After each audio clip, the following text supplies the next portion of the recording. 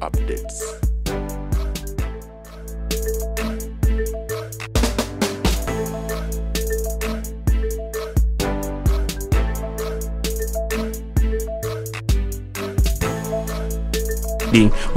Kakati katumalirize nakubate tijja kidda mu nkugambye olutalo luwedde.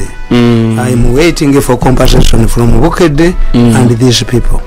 Akakasajja buli compensation yange ne recent ya president ne billion 10 kagetwala naye nako kajja kusasula buli yasonga mu mando ajja kusasula ngobole. Following the experience I went through, I made the following resolutions. 1. In the same way the villagers in Kalagala viewed Kajwazi conduct nabaga nti yafiirwa abakazi basatu naye kuwokusatu abekyalo baga nti alina amayembe. After the death of his third wife, I have developed a different view about Amama Mbabas, Jenny Mugisha Montu and Dr. Kiza Besije. They must have had reasons for their decisions. Baba Joga nabo maybe ekyabakola obubi ono Joga ono mbuyiko yinange tebamutegeera yaba yekwese akozesa ono nokoseka kekawandike buli kiwandiko kyabusiru kyonna akola omuntu bali busala ne makasi negirita kosajja gwe oli batoddosa ate onaddukirawo Rwanda tuyinza kugendayo bajja kubetentera wano.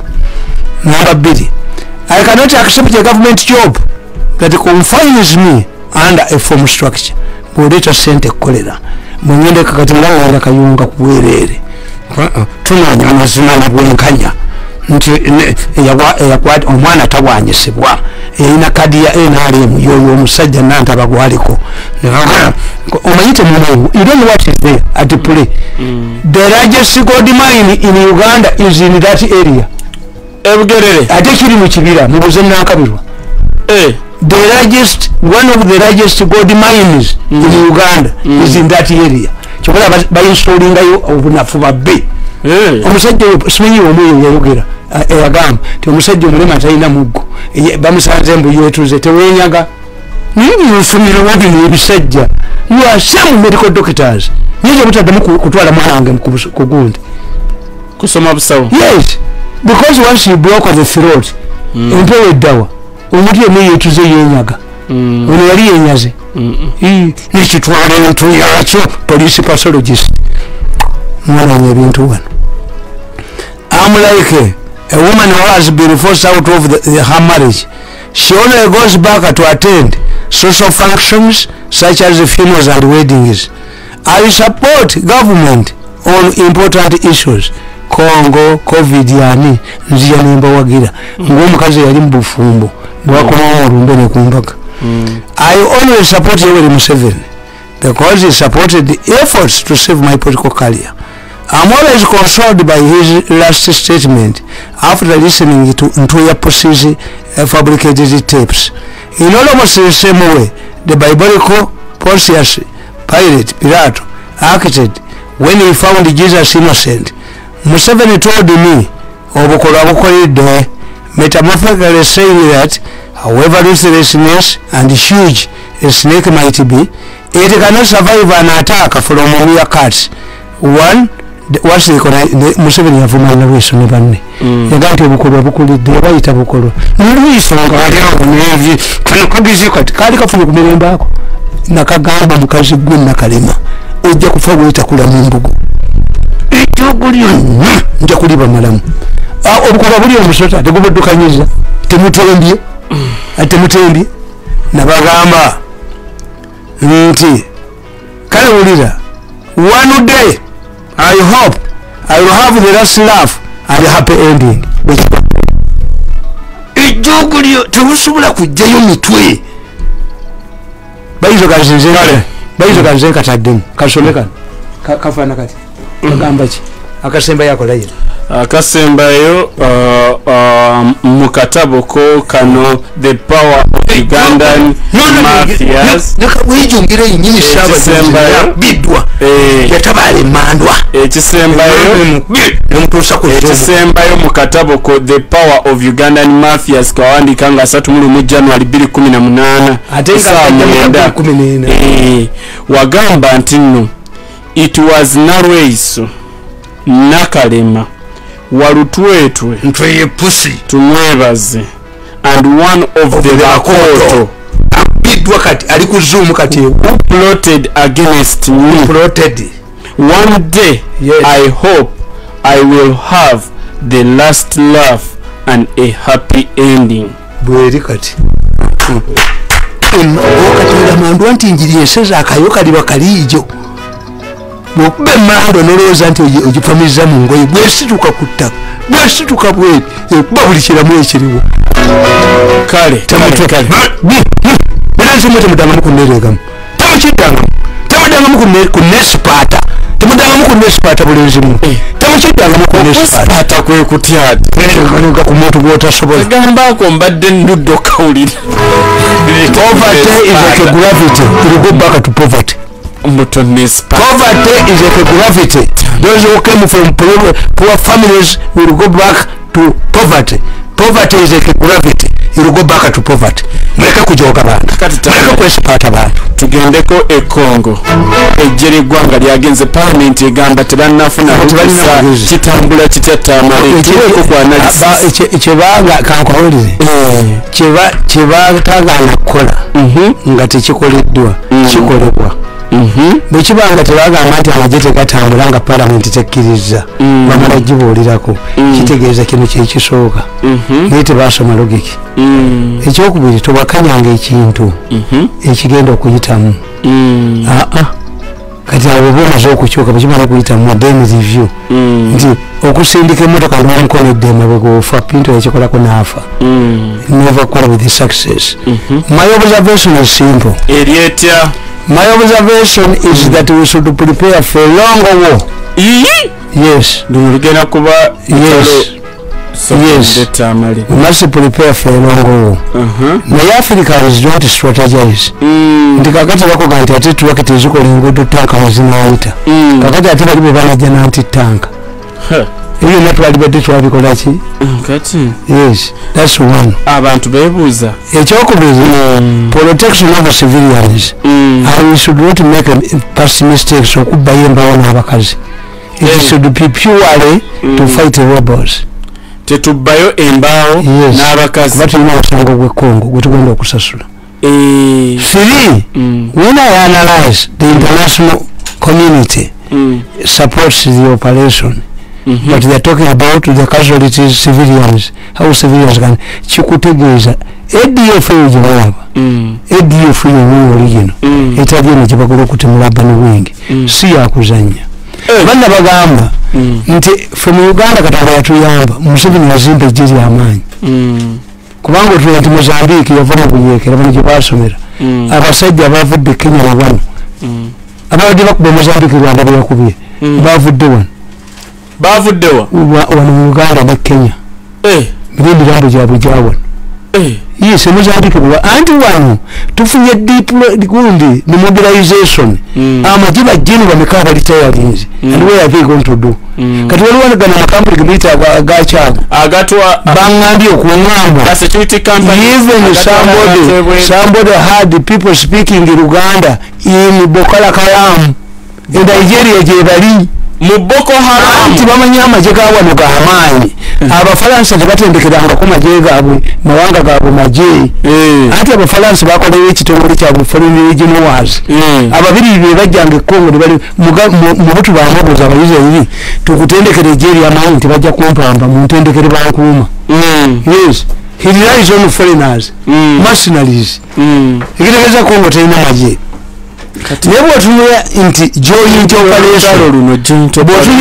operation nti Congo gye twagenda tukuba kisangane ne tulwanirayo nekukkiriza ogende ng'oli n'abakongo kitegeeza omuntu Congo yagitegedde nti abasajja badde bagitemako ekitundu kyayo abasajja the Congolese have realized that there was a plan to cut off that region from Congo kakati ate Congo etwetaaga nnefe abalina nagyokusingayo naffe for our interests if you are foreigner if you are enemy captures that territory before you mbafudde ekitegeeza this must be a long planned it will even require occupation anti bwemuva kubaddayo nkugambye aba ADF Sadaka yakwata abamagye 7 nga mulimu Tanzania ne Malawi. Tanzania and Malawi almost went to war over Lake Malawi. Ilimu amafuta. Kakati Tanzania ilikirininga k'ikitundu. Aba Malawi ne bagibuuza nti bagita linnya ki? Lake Malawi.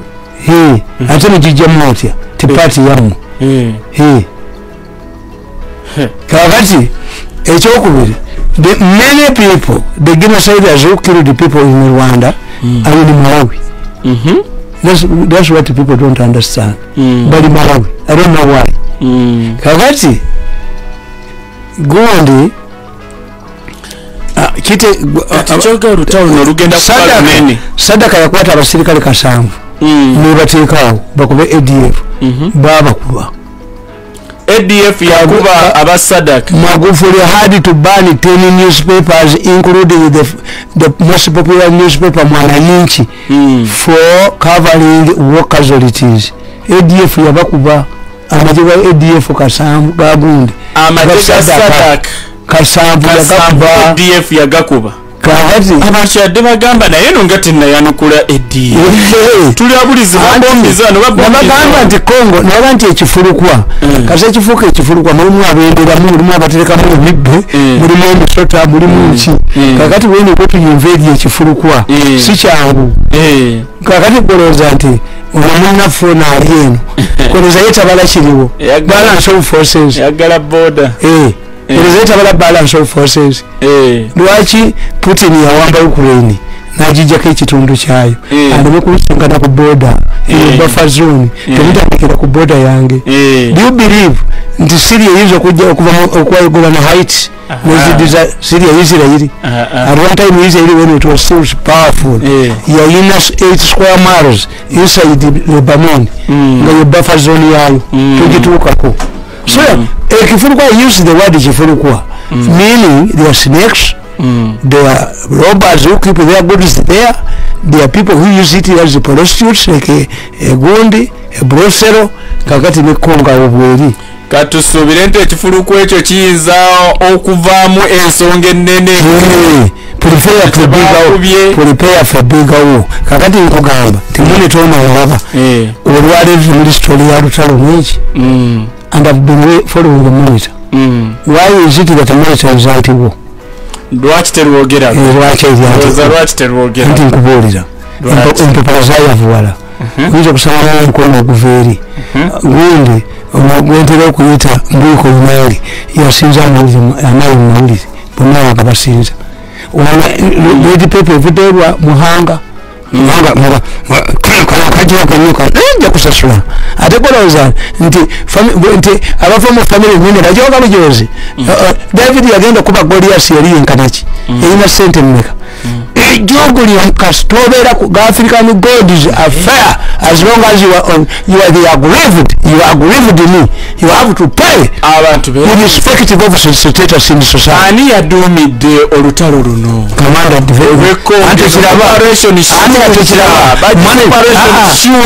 manager simuganda okuwandika ku lutalo agati ahighlightinga muhoozi Commander Land Forces.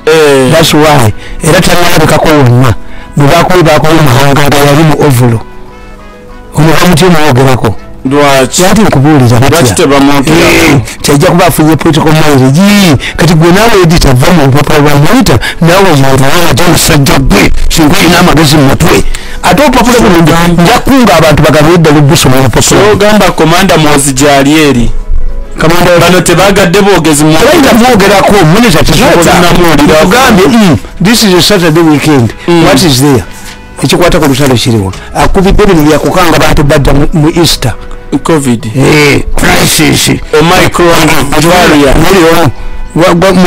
omwera bakugamba Uganda to who 40% COVID vaccination target gundi kuba president yagamba even if you have half what is it a free vaccination tobula ddagala bwoba tolina amawanga amava katalina kakoleki kakati onabamukozesa bagalagula ddagala monitor is fighting for people kati bagenda kati wali shortage Easter bakiggale. This is a Masonry newspaper. Christmas gale. If I had bought it I would take it in part ninja. Luleke busanze bwa Rusiru. These are businessmen. You don't talk about the war. No. Joba akubiye kifananyi ngo abamaje wa Uganda yetulidde mu mirembe yebase nokwebaka ali ku bode bundi bujjo. Emotoka zipakenze wali ngakulaga sebali munda monitor. Akati Kongo eyo kwegamba bwogamba Congo is a caste country. Congo is a caste country. Twabadde bagenda kuba yawo ediyo tena ni mujimanyi omulibe baali kababulize abazungu kyebakola Amerika wali agenda egende mu Afghanistan baleeta balita dijomas nebawandiika nebaleeta abalasha nebawandiika nti olutalo lwamaanyi nnyo baba tebakugaana kgenda naye baba bapreparinga to inoculate their population for casualties nti at one time battanga omumulika omu Iraq ennaku 364 nga batteyo omumulika omu but Rumsfeld eyali secretary of defense yayongera 10,000 yes bali bapreparinga abantu baabwe yefu today nga ogambye ntugenda Congo n'ogamba tugenda kuba ADF mulimu ne elements endala kiri kifulukwa nemugenda nekatwe nemutikka coffin zikulole nebabaga nti mufudde 10 abantu mba mwawayino kiretinga dda naye babano omwafrika tamanyi tuyinfulate aneneme nti bwe baali bagenda okuba Saddam Hussein ayina ebivu ayina dumuzidde gaani ayina ba Republican guards miliyoni emu warhardened ayina chemical weapons basobola okuba Bufalansa ekyo kyonna byayinfulating the enemy nti batwale abajase 10,000 nezi B20 ezikuba bomu gundi nti gwobuuza era omusajja omunafu gwomutwalira ebyo byonna atya baba bamaze omuinfulatinga ate oyinza gwe kubyegaana nene wano twasitudde nyonyi zaffe inflate the enemy bali abasajja abajja kuba abamerika baba kubira Somalia ne bakola ki bo bayiga ekintu kimu baagaana kusasula gali gundi bakola bimeri byabwe kakati abo bagenda ne bayimbira gundi North Korea ne bajimbira abamerika bakimanyi North Korea is cropped up by China and China is using North Korea to pressurize the Americans to leave Taiwan ekyo abamerika bakimanyi bayinflating North Korea ne bagamba yengede bizinga akoze ekyakoze batekawo emmeri mekawo amada bobamala bayambisa kino amagye ga Amerika okuteekawo ebimeri byabwe so military strategy egenda ne propaganda kati waneno tetwakoze bulungi kabali kakubuuza olabayo abanyarwanda abasala Rwanda yabasalya amagezi gali gamu Rwanda bw'olinnye ennyonyi yaayo ogenda e Kigali yagala baku nsalo what if it was a trick to make you board Rwanda Air kuba yagala nti bano abatambuza ebigere temuli kantu batumanya abanyeza bwereere nebala nekola strategy block the border so that when you use Rwanda Air you go to Kigali they only oppose somebody omwavu atambuza ebigere two why is there no uprising in Rwanda nti Rwanda emmere yali egijja eno balina gonde enyange balina kampuni yabwe ekola juice ekola ki enanasi ebadde zijja Kabale they prepared for it they have a tuned society nti bagamba nti tebajja kuliwa kisaaniko wano tebakiwaawo kubanga Rwanda ensi enjavu eyina okubanga endwadde ezisinga obungi ezeewala si bano abakola emyala nga bamanyi nti kakati eyo biru yakufuna kakati bakozegana amasanya amagundi obubbi otukisaka bwe balidduka kisaka yajja kusibwa nabagamba ki nabagamba nti omusajja yanano minister local government magezi lwakayo okyamawulire yabulanga enziku magezi ne kadi ne stamp nezikubula stamp noga nti abeeru swali njabbawa nebazibba bamubba nebamubba oyo kati oyo wa mukisenyi yadduka nalyoka akugamba Paris modo biliyoni bazitutte ziriwa obuzenga sente z'amagezi ng'omusajja mugagga ajja ku kyalo n'agula omwenge n'aleka abatamivu nga beebase ku mbaga n'ogenda bamusajja musiraamu natta enteeze abantu balya ennyama nebateeka ne mu nnyumba sente z'amagezi biliyoni eziri ku Paris ziriwa kati disappeared like gonorrhea ne stamp taziyina bannanyini nsi bamubba ne badduka n'oyo lwalikeera ku makya katonda omukazi abadde ayawula ng'ayawulira mugundi mu luno abaawuliramu abasajja abasamba yatuuka wamusaba n'abuuza nti ani yakulagira nebakkira obutambi ng'ayogera wali awuliddemu bazemu okwogera yeebeera nga kaveera oyo naye waliwo olunaku lwe balimunoonya nadduka kabamukozesa tekyabalaba batwalabako olaba nti kati olaba nti emyaka 8 abasajja bano tewali aboogerako mu lupapula lw'amawulire. This policeman came out to say they have been carrying out research naye nga kiri intended for ICC good consumption yagenze ku kaledi akatabulirwa nalyoka yeetekako n'uniform you are same the uniform when did you start talking for the police mwali emmere kitugimma abaana baffe. Which type of food do you eat to develop such a brain? Nti fwe tuba tubala ekintu nga nekibakoledde enanga yalize nakyogera ate nga tumaze okiriikirira amawulire ag'enjawulo. Police has been investigating these allegations.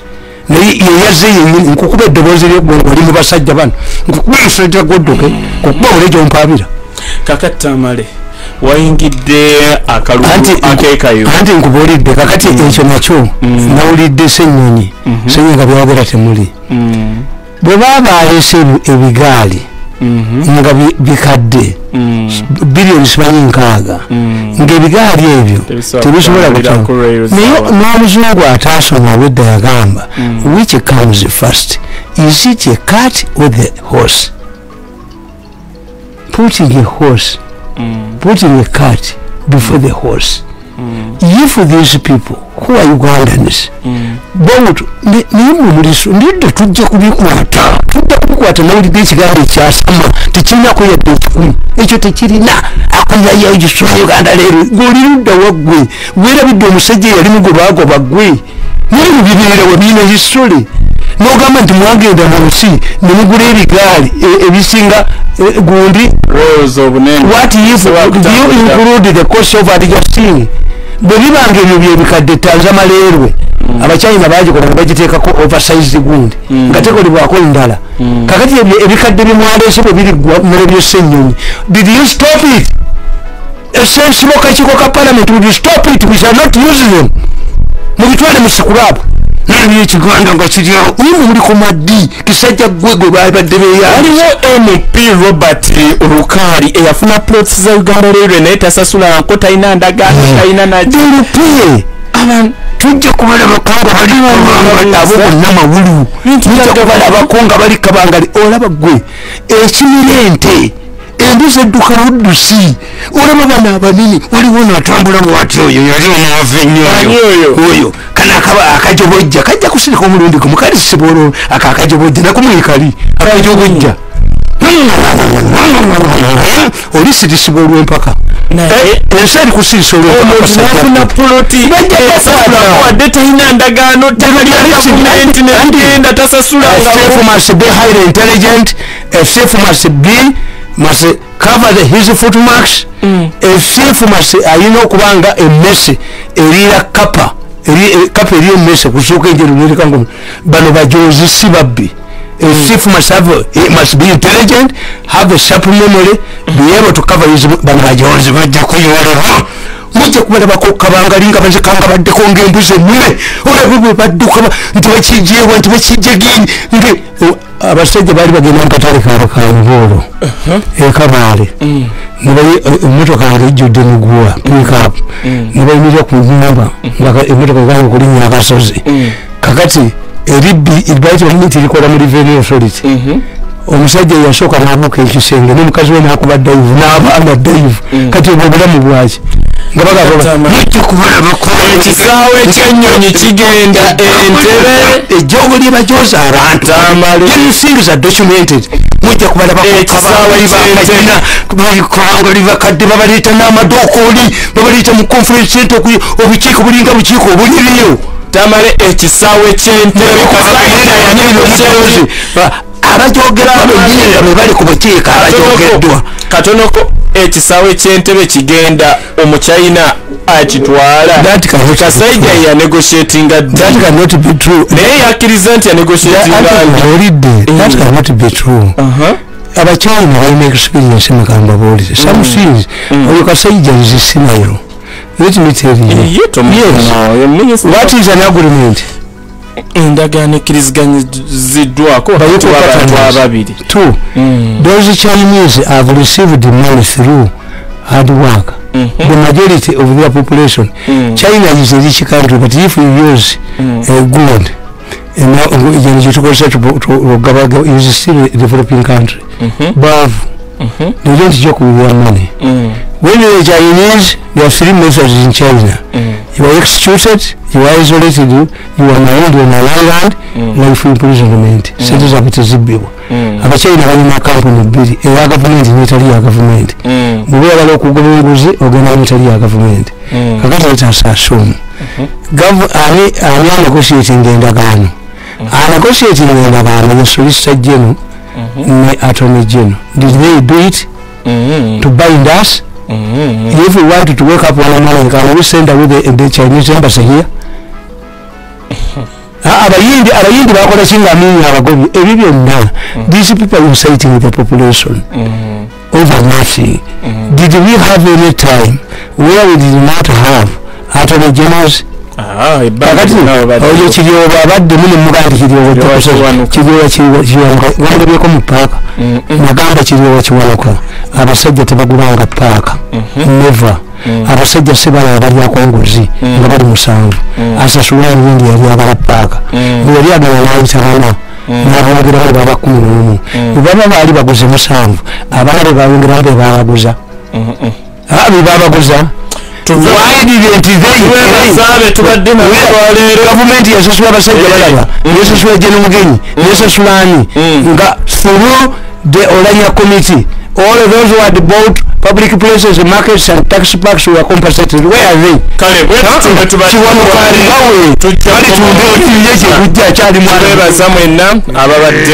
Tatukumira mpeera abankumire bweto program the Patriot bwebadde I wish you Merry Christmas in Hague and this winter. Nabana abali ku video mbalaba Tamale Mirundi official jabba tusaka bifano ebyo na abali Hague na abali wano the special code to run away from so kenkube and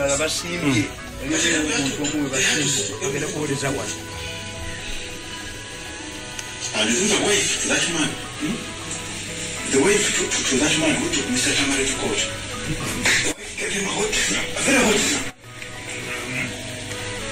Mr. Tamale did not return but of course it was not the husband who sent the wife to slap Mr. Tamale. But again, look, the results, they did not retaliate, but again they became friends with that woman. Now, they work together. We cannot fight this Tamale. Neither can we buy him. You were the one who told me, you said simply, to talk to him and talk about money. The man went haywire completely.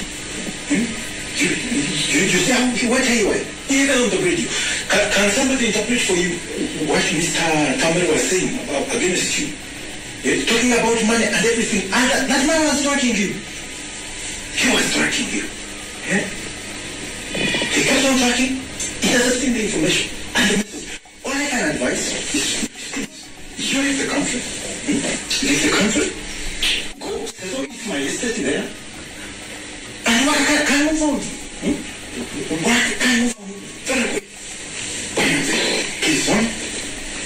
Now, honorable, that is okay. I can listen and understand. I can listen very well and understand. But it is really moment.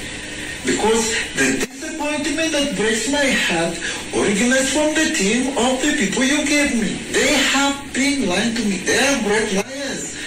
If I was not lied to, I would find amicable means to settle with Mr. Tamale. Because now look, it is me who's losing a lot of money. Understand? Don't talk about money. Listen, at this moment I can refund each and everything. I know what you are putting. I can refund it. I can refund it, that I can assure you. I can refund it. Yes. It has all come with a cost. And if we insist, we cannot give huge gap for this. Yes. It is a courtesy request that you kindly go to Chatter for your play and you leave this one and you go. Settle Nairobi. Retain all your clients. Retain business contacts. We are going to keep moving. But that one, don't doubt. Don't doubt. Retain the business contacts. We are going to work. The supply chain is going to remain firm, strong, but flexible. Just to fit in the changes that will come up. Right? If we move on, that's all.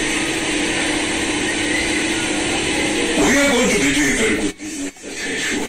Yeah? Just a moment, Honorable. Just a moment, Honorable. I understand you very well. I'm going to comply very well. But not with the team that I've been working with. The reason first you see how much I've spent. I know you appreciate me, Honorable, but I've really spent very well, generously, and everybody's happy. I want everybody of us to be happy.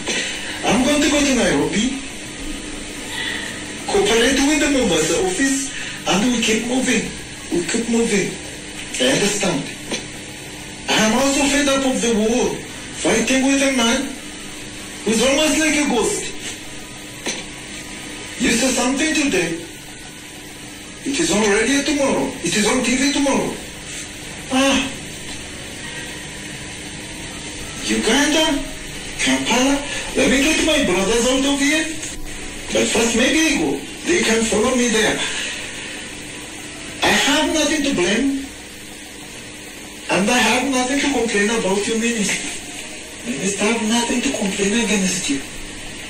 Thank you.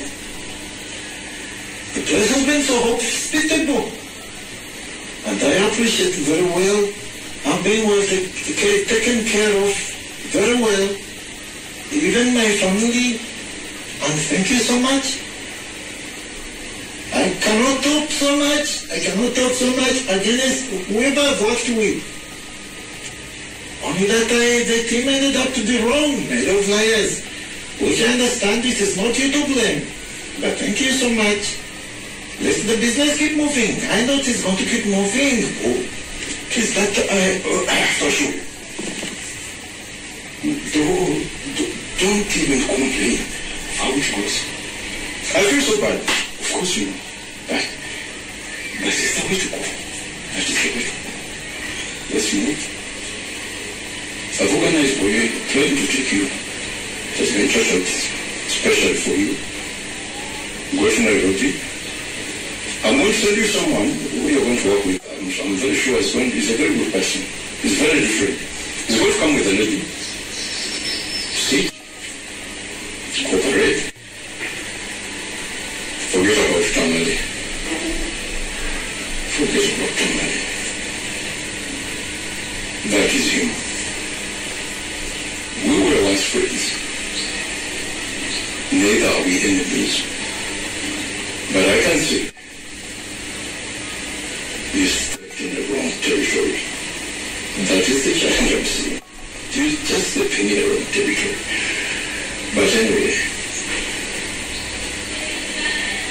that is life, that is business. My I think that's wait, we can still move.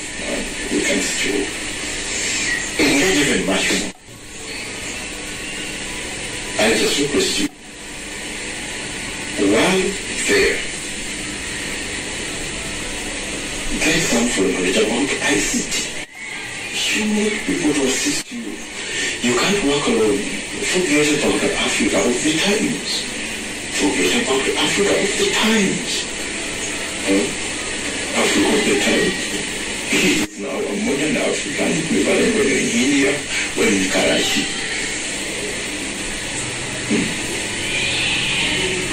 Please, when you're in Dubai, things are relatively the same when it comes to communication. So, take my humble request, Mr. Nurad, and we will keep moving.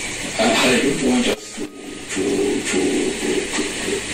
keep an example of so many things. My children are grown. I have grandchildren to take care of. I have big ambitions to follow. Please, what makes you think that I cannot be at the top of it? So, should this be the end of it? I love the business. I love working with people so ambitious like you. But sometimes you have to roll a dice. And when you roll a dice, you never know what comes up. No, you must be understand. Honorable Minister, I understand very well. You know, Pakistan also have a saying that sometimes if you must do what cannot easily be done, you have to kiss a frog. And you know, in Pakistan, most of the frogs are poisonous. But this time, I have to kiss a frog. If it is the only way I can move. But I love Uganda. I love Uganda very much. I don't want it to become a citizen of the country. This country, they're part of Africa. And we wanted to be a citizen here. Sometimes, as he said, when you roll a dice, you can step on a mine. It is an open field. You can even step in shit. I'm sorry to say, honorable. But get into that man, Tamale Mirundi. It was stepping deep shit. I can also feel it is deep shit. I stepped on fire. I blame whoever caused this man a madman. He's super intelligent. Hyper intelligent. He's a hyperhuman. I agree. Just bring him closer. Rather than fighting him, I can see that honorable minister, if you really understand. If you really understand, that is what I see in him. A great man. A great man. Who knows who I don't know? He has a lot to say about me. Just about.